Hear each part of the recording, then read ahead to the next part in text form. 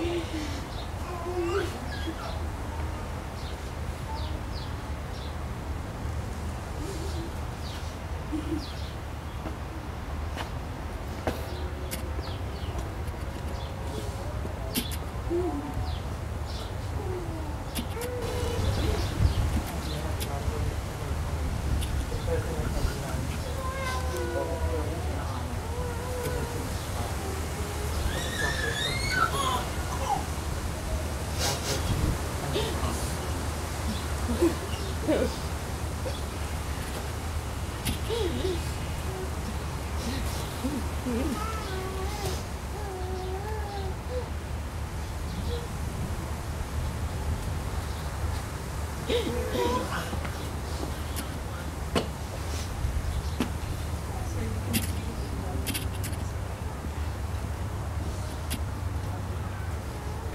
now, I offer my sincere sympathies to the entire family and friends. Richard was born April the 12th, 1956, and entered eternal rest on April the 6th, 2014, at the age of 57. Today we come to celebrate Richard's birth to eternal life in paradise, where there's no more sickness, pain, or sorrow, just divine happiness and joy. We come also together in thanksgiving to God for having given Richard to us in this life for over 57 years. Our hearts are heavy now as we pray. In the name of the Father, and of the Son, and of the Holy Spirit. Amen. Now before we get started, I'm going to read you a little poem, and I want you to assume that Richard is telling you exactly where he is, the same place that we one day will be together as one big happy family. If you could see where I am now, it is beauty to behold. There are gates of pearl and emeralds too, and streets that are made of gold. The Father sits upon the throne, Son Jesus by his side. I'll praise his name forevermore. It was for me he died. There is no sorrow, pain, or tears. The heavens shine so bright. There's no darkness in this place, for Jesus is the light. If you could see where I am now, you'd want to come here too. So trust in Jesus, accept his grace, and he will see you through. Our brother Richard has gone to his rest in the peace of Christ. May the Lord now welcome him to the table of God's children in heaven. With faith and hope in eternal life, let us assist him with our prayers. Let us pray the Lord also for ourselves. May we who mourn be united one day with our brothers. Together may we meet Christ Jesus when he is our life, appears in glory. Our citizenship is in heaven, and from it we also await a Savior, the Lord Jesus Christ. Lord Jesus Christ, by your own 2 days in the tomb you hallowed the graves of all who believe in you. And so may the greater sign of hope that promises resurrection, even as it claims no mortal body. Grant that our brother Richard may sleep here in peace until you awaken him to glory. For you are the resurrection and the life. Then he will see you face to face, and in your light will see light, and know the splendor of God. For you live and reign forever and ever. Amen. Amen.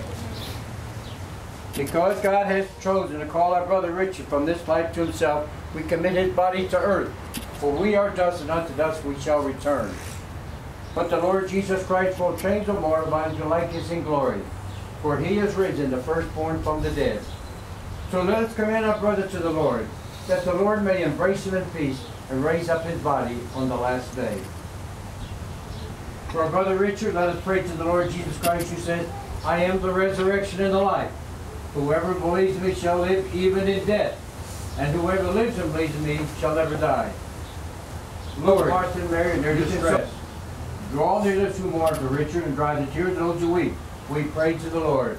Lord, hear our prayers. You wept at the grave of Lazarus, your friend. Comfort us in our sorrow. We pray to the Lord. Lord, hear our prayers. You raised the dead to life, give to our brother eternal life. We pray to the Lord. Lord, hear our prayers. Our brother was washed in baptism and anointed with the Holy Spirit. Give him fellowship with all your saints. We pray to the Lord. Lord, hear our prayers. He was nourished with your body and blood. Grant him a place at the table in your heavenly kingdom. We pray to the Lord. Lord, hear our prayers. Comfort us in our sorrow at the death of Richard. Let our faith be our consolation, eternal life our hope. We pray to the Lord. Lord, hear our prayers. And let us pray. Father, your Son lived in our world full of unrest and uncertainty. He did not hesitate to undergo the agony of the cross, so that he might share with us the pain and anguish of death. But you raised him to life again and crowned him with glory. God of love, stand by us in our hour of need. Look with kindness on our brother Richard, whose earthly life is ended. Do not let it be parted from you, but through your glorious power, bring him to your kingdom of joy and peace. And we ask this through Christ our Lord. Amen. Now, with longing for the coming God's kingdom, let us all pray the prayer that Jesus has taught us. Our Father, who art in heaven, hallowed be thy name. Thy kingdom come, thy will be done, on earth as it is in heaven. Give us this day our daily bread, and forgive us our trespasses, as we forgive those who trespass against us. And lead us not into temptation, but deliver us from evil. Amen. Almighty God, through the death of your Son on the cross, you destroyed our debt. Through his resurrection tomb, you hollowed the graves of all who believe in you. And through his rising again, you restored us eternal life. God of the living and the dead, accept our prayer for those who have died in Christ, and are buried with him in the hope of rising again. Since they are truly a name on earth, let them praise you forever in the joy of heaven. And we ask this through Christ our Lord. Amen. And please bow your heads and let's ask for God's blessings. Merciful Lord, you know the anguish of the sorrowful. You're attentive to the prayers of the humble. Hear your people who cry out to your need. Strengthen their hope in your lasting goodness. We ask this through Christ our Lord. Amen. Eternal rest grant unto him, O Lord. Let perpetual light shine upon him. May he rest in peace. Amen. And may his soul and all the souls that have faithfully departed, through the mercy of God, rest in peace. Amen. Now before I give the final blessing, prayer of final blessing, I want to go ahead and read your poem. And it is called, What is a Veteran? A veteran is a person who fell in love with their country, for better, for worse, for richer, for poor, in sickness and in health. A veteran is a person who is willing to lay down their life for the Statue of Liberty, so that her poor, her huddled masses, her homeless, her tempest-tossed, may breathe free and may enjoy life, liberty, and the pursuit of happiness. A veteran is a person who does what he must, in spite of personal consequences, in spite of obstacles and dangers and pressures, for that is the basis of all human morality. A veteran is one who gets a lump in his throat when he sees our beloved flag, one who will fight to protect our beautiful flag from those who dare to dishonor it.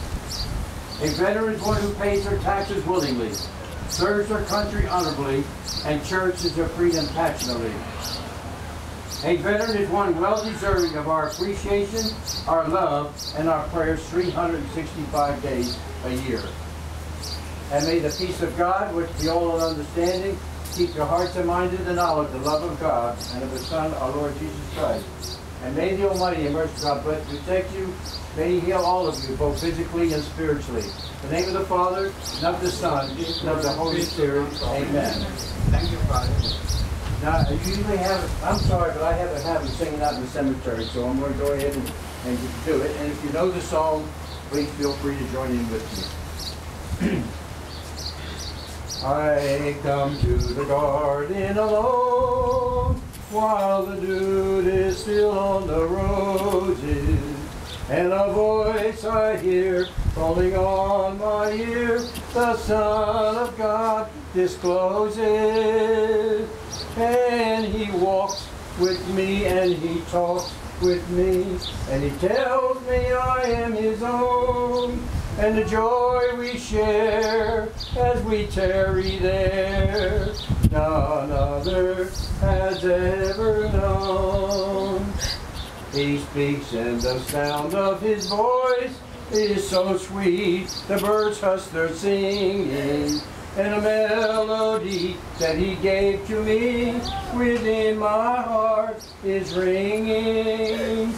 And He walks with me and He talks with me, and He tells me I am His own, and the joy we share as we tarry there, none other has ever known, none other has ever known. Okay, we can imagine that Richard had gone to the gates of heaven, and Jesus was there to meet him. Jesus gets to hold his hand as they're walking down the golden streets of heaven. And where do you think Jesus is taking Richard right now? Taking him to that large banquet hall where there's lots of fine food and well-aged wine. And in that hall are all the loved ones and friends who have gone before him. And we know that Richard will be there waiting for us too, but we also will enter into that hall to enjoy that life, happiness, and peace forever and ever. Amen. Amen.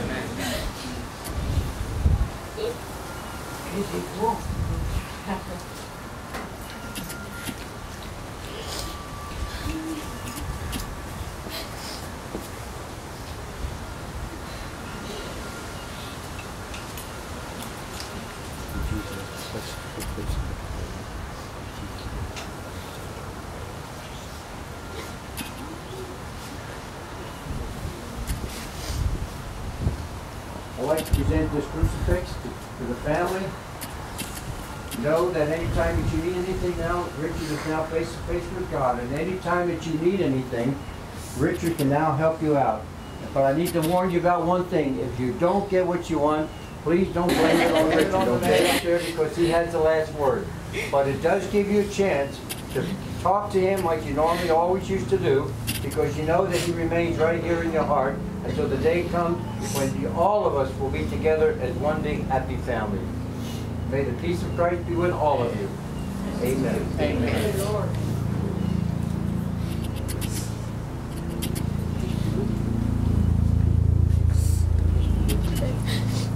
Thank you, Father. Thank you.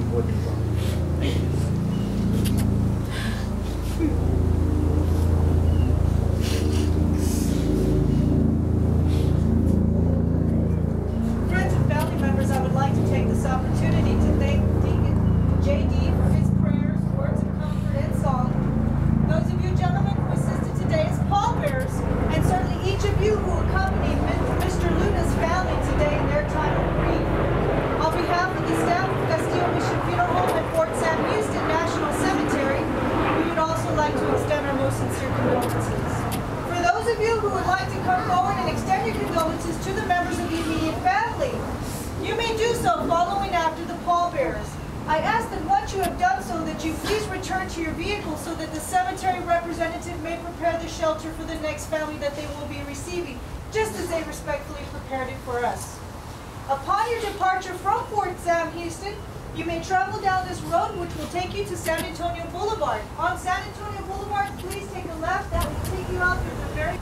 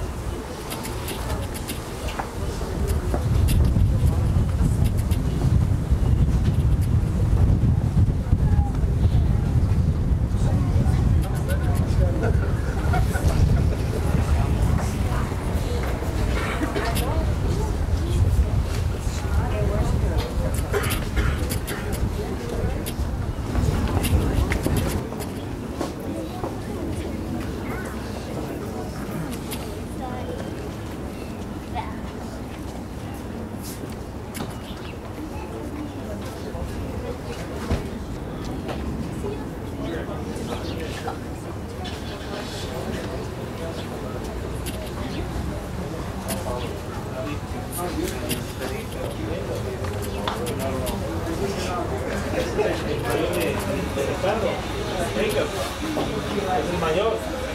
Ricardo. Jacob.